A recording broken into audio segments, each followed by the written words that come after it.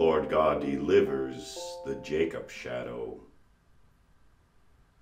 Through the persecution of the church, both visible and invisible, calls on the Lord in the day of trouble, and he delivers his people, his church.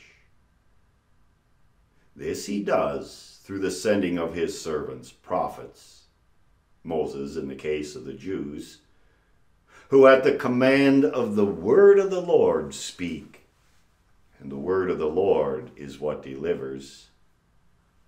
It was not by Moses' ability that the Jewish nation was set free. He had tried that 40 years earlier, and it failed.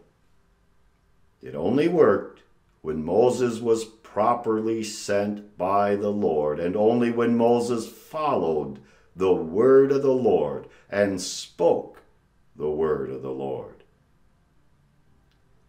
This is so vital to grasp and understand. There really is a difference, and it really does matter what a preacher preaches and how important it is for you yourself to learn and know the Scriptures,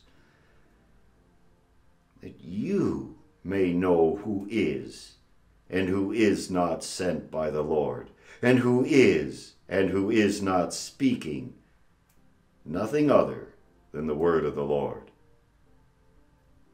Moses spoke what the Lord commanded, and those 10 plagues came upon the entire land of Egypt.